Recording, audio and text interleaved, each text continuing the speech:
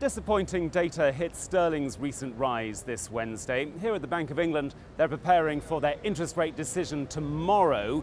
Interesting to see if there's any split in the committee this time. And how about this for a call? An interest rate rise here in London in 2 months' time.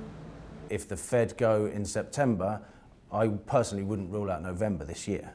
And that sounds quite aggressive, but certainly if we look at the data backdrop, if the issues surrounding global equity market confidence and global risk asset confidence dissipate somewhat, the backdrop for me is much more firm, much more solid, and 25 basis points. Well, expect sterling to shoot up sharply if that were to happen.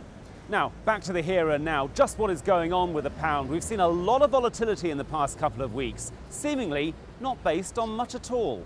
The volatility that we've seen in equity markets, the sensitivity of the UK in itself and sterling to broader financial markets and financial market turmoil, that has brought in itself the current account deficit issues in the UK back into play, and that's counteracting with the positivity in economic growth on one side and the relative potential for hawkish bias on the Monetary Policy Committee.